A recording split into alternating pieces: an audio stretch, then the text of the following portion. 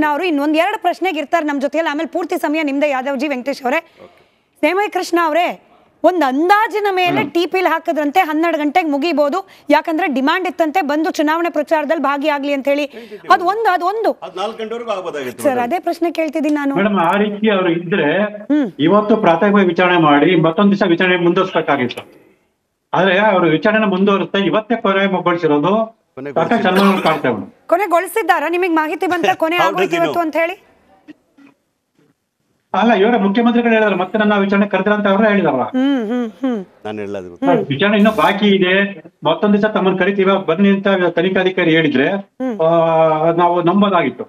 ಆದ್ರೆ ಅವ್ರು ಹೇಳಿದ ಸಮಯಕ್ಕೆ ಮುಗಿಸ್ಕೊಂಡಿದ್ದಾರೆ, ಮತ್ತೆ ಅವ್ರನ್ನ ವಿಚಾರಣೆ ಕರೆದಿಲ್ಲ ಅಂತ ಹೇಳಿದ್ರೆ ಸಾಕಷ್ಟು ಅನುಮಾನ ಬರ್ತಲ್ಲ ಮೇಡಮ್. ಈಗ ಅಶೋಕ್ ಅವ್ರು ಮಾತನಾಡುವಾಗ ಹೇಳ್ತಿದ್ರು ನೋಡಿ, ಪ್ರಕರಣದಲ್ಲಿ ಉಲ್ಟಾ ತನಿಖೆ ಆಗ್ತಾ ಇದೆ. ಪ್ರಕರಣದ ಆರೋಪಿ ಸಂಖ್ಯೆ 4 ಮೊದಲು ಕರೀತಾರೆ, 3 ಕರೀತಾರೆ, ಆಮೇಲೆ ಈಗ ಆರೋಪಿ ಸಂಖ್ಯೆ ಒಂದು ಅಂದ್ರೆ ಸಿದ್ದರಾಮಯ್ಯನವರ ಕರೆದಿದ್ದಾರೆ, ಇದರಲ್ಲೂ ಅನುಮಾನ ಅಂತ ಹೇಳಿ. ಬಟ್ ಹಿಂಗೆ ಆಗ್ಬೇಕು, ಆರೋಪಿ ಸಂಖ್ಯೆ 1 ಮೊದಲು ಕರಿಬೇಕು, ಇದೆಯಾ ಸ್ನೇಹಮಯಿ ಕೃಷ್ಣ ಅವರೇ? ಇಲ್ಲ ಆತರ ಅದ್ರ ಬಗ್ಗೆ ನಾನು ಏನ್ ಹೇಳುವ, ಅದು ತನಿಖಾಧಿಕಾರಿ ವಿವೇಚನೆ ಒಳಪಟ್ಟಿದ್ದು. ಯಾಕೆಂದ್ರೆ ಅವ್ರದ್ದು ಲಭ್ಯ ಮೇಲೆ ಯಾರನ್ನ ವಿಚಾರಣೆ ಒಳಪಡಿಸ್ಬೇಕು ಅಂತ ಹೇಳಿ ಅದು ತನಿಖಾಧಿಕಾರಿ ವಿವೇಚನೆ ಒಳಪಟ್ಟಿದ್ದು. ಈ ಮೊದಲು 4ನೇ ವಿಚಾರಣೆ ಮಾಡಿದ್ರೆ ಈ 1ನೇ ಮಾಡಿದ್ರೆ ಅದು ಅಂತ ಒಂದು ತಪ್ಪು ಅಂತ ನನಗೂ ಅನ್ಸಲ್ಲ ಮೇಡಮ್. ಈಗ ತಾವು ಕೂಡ ಕಡೆ ಪ್ರಶ್ನೆ ಸ್ನೇಹಮಯಿ ಕೃಷ್ಣ ಅವರೇ, ತಾವು ಕೂಡ CBI ಇಂದನೇ ತನಿಖೆ ಆಗ್ಬೇಕು ಅಂತ ಹೇಳಿ ಆಗ್ರಹಿಸ್ತಿದ್ದೀರಿ. ಕೋರ್ಟ್ನಲ್ಲೂ ಕೂಡ ನೀವು ಇದ್ರ ಬಗ್ಗೆ ಫೈಟ್ ಮಾಡ್ತಿದ್ದೀರಿ. ಏನಂತ ವ್ಯತ್ಯಾಸ ಆಗತ್ತೆ ಅಂತ ಅಂದ್ರೆ ಲೋಕಾಯುಕ್ತ ತನಿಖೆ ಮಾಡೋದಕ್ಕೂ CBI ತನಿಖೆ ಮಾಡೋದಕ್ಕೂ ಏನ್ ವ್ಯತ್ಯಾಸ ಅಂತ ತಮ್ಮ ಪ್ರಕಾರ? ಈ ಲೋಕಾಯುಕ್ತದವರು ರಾಜ್ಯ ಸರ್ಕಾರದ ವ್ಯಾಪ್ತಿಗೆ ಒಳಪಡೋದ್ರಿಂದ ಅವ್ರ ಮುಖ್ಯಮಂತ್ರಿ ಪ್ರಭಾವ ಖಂಡಿತ ಬೇರೆ ತರೋದಕ್ಕೆ ಇವತ್ತು ನಡೆದ ಘಟನೆ ಸಾಕ್ಷಿ. ನನಗೆ ಬಹಳ ಖುಷಿಯಾಗಿದೆ ಅಂದ್ರೆ ಒಬ್ಬ ತನಿಖಾಧಿಕಾರಿಯಾಗಿ ಮುಖ್ಯಮಂತ್ರಿ ಆಗಿದ್ದು ಕೂಡ ಅವ್ರನ್ನ ಆರೋಪಿ ಅಂತ ಹೇಳಿ ಪರಿಗಣಿಸಿ ಕಚೇರಿ ಕರ್ಸ್ಕೊಂಡಿದ್ದು. ಆದ್ರೆ ಆರೋಪಿ ನಿಗದಿಪಡಿಸಿದಂತ ಸಮಯದಲ್ಲಿ ವಿಚಾರಣೆ ಮುಗಿಸಿದ್ದು ಬಹಳ ಬೇಸರ ಸಂಗತಿ ಮತ್ತೆ ನೋವಿನ ಸಂಗತಿ ಅಂತ ಹೇಳ್ಬೋದು. ಯಾಕೆಂದ್ರೆ ಒಬ್ಬ ಆರೋಪಿ ವಿಚಾರಣೆ ಸಮಯ ನಿಗದಿ ಮಾಡ್ತಾರೆ ಅಂತಂದ್ರೆ ಇದು ನಿಜಕ್ಕೂ ದುರಂತನೇ. ರೈಟ್ ಸರ್, ಥ್ಯಾಂಕ್ ಯು ನಮ್ಮ ಜೊತೆ ಜಾಯ್ನ್ ಆಗಿದ್ದಕ್ಕೆ. ಇಟ್ನಾಳ್ ಸರ್ ಹತ್ರ ನನ್ನ reaction sir. I have to, ನಾನು ಇನ್ನೂ 2 ಪ್ಯಾನಲಿಸ್ಟ್ ಇದ್ದಾರೆ ಸರ್. ಓಪನಿಂಗ್ ರಿಮಾರ್ಕ್ ತಗೊಳ್ಳಿಲ್ಲ ಅಂದ್ರೆ ನೀವೇ ಉತ್ತರ ಕೊಡಬೇಕು. ಜನಗಳಿಗೆ ಅಲ್ಲಿಂದ ಅಲ್ಲಿ ಉತ್ತರ ಕೊಡಿ. 10 ಸೆಕೆಂಡ್ ಅಷ್ಟೇ ಸರ್. 10 ಸೆಕೆಂಡ್ ನೋಡಿ.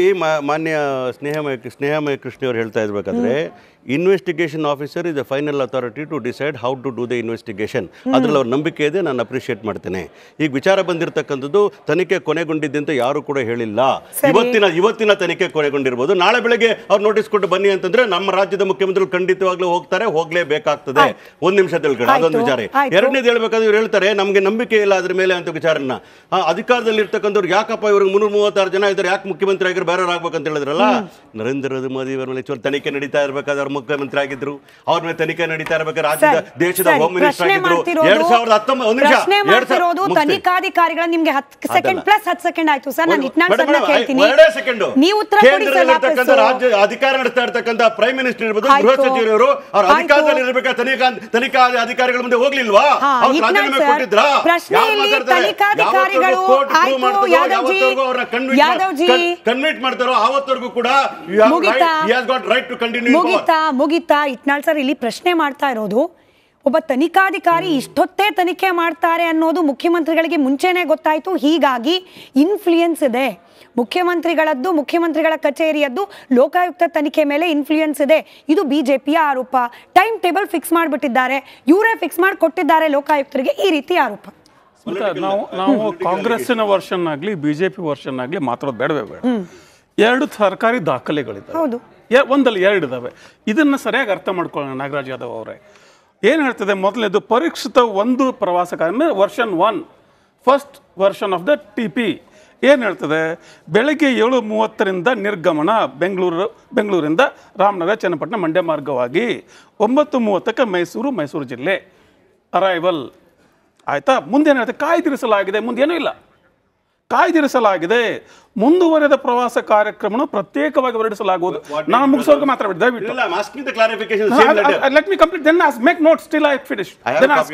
Please okay. ಮುಂದುವರೆದ ಪ್ರವಾಸ ಕಾರ್ಯಕ್ರಮ ಪ್ರತ್ಯೇಕವಾಗಿ ಹೊರಡಿಸಲಾಗುವುದು ಅಂತ ಪ್ರಾದೇಶಿಕ ಆಯುಕ್ತರಿಗೆ, IGPಗೆ, DGPಗೆ ಮತ್ತು DC ಗೆ ಎಲ್ಲರಿಗೂ ಕಾಪಿ ಹೋಗ್ತದೆ. ಆಲ್ ಪ್ರೋಟೋಕಾಲ್ ಅಲ್ವಾ, ಹೋಗುತ್ತೆ, ಇದು ಹೋಗುತ್ತೆ. ನೆಕ್ಸ್ಟ್ ಒಂದು ಬರ್ತದೆ, This is version 1. What time? This is version previous evening. When was that given? ಆಮೇಲೆ ನೆಕ್ಸ್ಟ್ ಏನ್ ಹೇಳ್ತದೆ, ಸೇಮ್ ಫಸ್ಟ್ ಏನಿದೆ 7:30 ಡಿಪಾರ್ಚರ್ ಫ್ರಮ್ ಬ್ಯಾಂಗ್ಳೂರ್, 9:30 ಅರೈವಲ್ ಇನ್ ಮೈಸೂರು, ಆಮೇಲೆ ಕಾಯ್ದಿರಿಸಲಾಗಿದೆ ಅಂತ ಇಟ್ಕೋತಾರೆ. ಬಟ್ ದೇ ವಿಲ್ ರೈಟ್ 12 ಮೈಸೂರಿಂದ ನಿರ್ಗಮನ. ಲೆಟ್ ಮಿ ಕಂಪ್ಲೀಟ್ ರೀ. 1 ಗಂಟೆಗೆ ಅರೈವಲ್ ಅಟ್ ಬೇವೂರು, ಚನ್ನಪಟ್ಟಣ, ರಾಮನಗರ ಜಿಲ್ಲೆ. ಇಲ್ಲಿ ಏನು ಬರೀತಾರೆ, ರಾಮನಗರ ಜಿಲ್ಲಾ ಕಾಂಗ್ರೆಸ್ ಪಕ್ಷದ ವತಿಯಿಂದ ಈ ಕೆಳಗಂಡಂತೆ ಆಯೋಜಿಸಿರುವ ಚನ್ನಪಟ್ಟಣ ವಿಧಾನಸಭಾ ಕ್ಷೇತ್ರದ ಉಪಚುನಾವಣಾ ಪ್ರಚಾರ ಸಭೆ ಭಾಗವಹಿಸುವುದು. ನಾವು ಇದೆರಡು ದಾಖಲೆಗಳು ಮತ್ತೆ ನಡೆದ ಘಟನೆ ಏನನ್ನು ಹೇಳ್ತದೆ ಅಂದ್ರೆ, ಈ ತನಿಖೆಯ ಬಗ್ಗೆ ಮುತುವರ್ಜಿದ್ದಂಥ ಮುಖ್ಯಮಂತ್ರಿ ಈ ಮೊದಲನೇ ದಿನದಲ್ಲ ಇಷ್ಟಕ್ಕೆ ಬಿಟ್ಬಿಡ್ತಾರೆ. ಯಾಕಂದ್ರೆ ಇದು ನನ್ನ ಮೇಲೆ ಬಂದಂಥ ಆರೋಪ, ನಾನು ಇಡೀ ದಿನ ನಾನು ಐ ಶುಡ್ ಸ್ಪೆಂಡ್ ಅಂತ ಹೇಳ್ತಾರೆ. ಆಗಿಲ್ಲ ಅಂತ ಇಟ್ಕೊಳ್ಳಿ. ಈಗ 12 ಗಂಟೆ ಅಂತ ಅರ್ಜೆಂಟ್ ಕಾರ್ಯಕ್ರಮ, ಎಲ್ಲೂ ನೆರೆ ಪರಿಹಾರಕ್ಕೆ ಹೋಗಿಲ್ಲ, ಇವರು ಯಾರು ಕಷ್ಟಕ್ಕೆ ಹೋಗಿಲ್ಲ, ಚುನಾವಣಾ ಕಾರ್ಯಕ್ರಮ, ಪಕ್ಷದ ಚುನಾವಣಾ ಕಾರ್ಯಕ್ರಮ ಹೋಗಿದ್ದಾರೆ. That is democracy not, ಚುನಾವಣೆ also is important matter. That is not more important than his personal integrity. Democracy ಅಲ್ಲಿ ನಿಮಗೆ ಚುನಾವಣೆ ಇಂಪಾರ್ಟೆಂಟ್ ಅಂದ್ರೆ ಯಾದವ್ಜಿ ಇವತ್ತು ಎಲೆಕ್ಷನ್ ನಡೀತಾ ಇಲ್ಲ. ಯಾದವ್ಜಿ ಇವತ್ತು ಎಲೆಕ್ಷನ್ ನಡೀತಾ ಇಲ್ಲ, ಇವತ್ತು ವೋಟಿಂಗ್ ಕೂಡ ಇಲ್ಲ. ನಾನು ಹೇಳ್ತಾ ಇದ್ದೀನಿ ಕೇಳಿ. ಅವರು ಏನಾದರೂ how do you say that he has decided to go this time? ಯಾದವ್ಜಿ monologue ಆಗೋದು ಬೇಡ. This is a debate. This is a debate. ಯಾದವ್ಜಿ ಕೇಳಿಸ್ಕೊಳ್ಳಿ.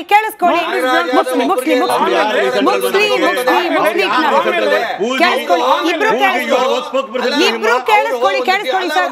ಮುಗಿಸಿಲ್ಲ. ಸಾರಿ ಕೇಳಿಸ್ಕೊಳ್ಳಿ. ನೀವು ಕೇಳಿಸ್ಕೊಳ್ಳಿ ಸರ್. ನೀವು ಕೇಳಿಸ್ಕೊಳ್ಳಿ. ಇಬ್ರು ಕೇಳಿಸ್ಕೊಳ್ಳಿ.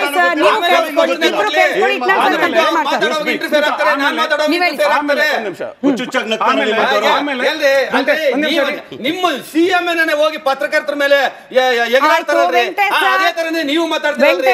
ನಿಮಗೆ ನಾಚಿಕೆ ಆಗಬೇಕು, ಕಾಂಗ್ರೆಸ್ ಸರ್ಕಾರ ನಾಚಿಕೆ ಆಗಬೇಕು, ನಿಮ್ಮ ಇಡೀ ಕಾಂಗ್ರೆಸ್ ನೋಡಿ. ನಮ್ಮಲ್ಲಿ ರಿಪಬ್ಲಿಕನ್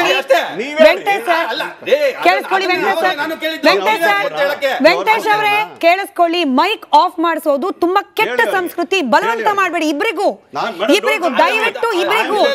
ಇಟ್ನಾಳ್ ಅವ್ರು ಮಾತಾಡೋ ತನಕ ಯಾರ್ದು ಮೈಕ್ ಆನ್ ಮಾಡಬೇಡಿ. ನಂದನ್ನು ಕಂಪ್ಲೀಟ್ ಮಾಡಿ. ಎಲ್ಲಾರ್ದು ಮೈಕ್ ಆಫ್ ಸರ್. ನೀವು ಮಾತಾಡ್ತಾ ಇರ್ತಕ್ಕಂಥದ್ದು ನಾಗರಾಜ್ ಯಾದವ್. ಆಮೇಲೆ ಸಿದ್ದರಾಮಯ್ಯ, ವೆಂಕಟೇಶ್ ದಯವಿಟ್ಟು ಅವ್ರನ್ನ ಕೇಳಕ್ ಬಿಡ್ರಿ. ಅವ್ರನ್ನ ಅಲ್ರಿ ನೀವು ಆಗ್ತಾ ಇರೋದು ಬಿಡಿ ಅವ್ರಿಗೆ. ನಾನು ಹೇಳ್ತಾ ಇರೋದು ಮೈಕ್ ಆಫ್ ಆಗಿದೆ. ಈಗ ಸಿದ್ದರಾಮಯ್ಯ ಮತ್ತೆ ಹೊರಗಡೆ ಬಂದು ಆ ತನಿಖೆ ಒಂದು 2 ಗಂಟೆ ಪ್ರಶ್ನೆ ಉತ್ತರ ಕಾರ್ಯಕ್ರಮದ ಮೇಲೆ ಹೊರಗಡೆ ಬಂದು ಏನ್ ಹೇಳ್ತಾರೆ, ಲೋಕಾಯುಕ್ತ ಒಂದು ಸ್ವಾಯತ್ತ ಸಂಸ್ಥೆ, ಲೋಕಾಯುಕ್ತ ಸಂಸ್ಥೆ ಮೇಲೆ ನಮ್ಗೆ ವಿಶ್ವಾಸ ಇದೆ ಅಂತ ಹೇಳುವ ಮುಖ್ಯಮಂತ್ರಿ ಹಿಂದೆ ಲೋಕಾಯುಕ್ತವನ್ನ ಮುಚ್ಚಿ ಹಾಕಿದ್ದು.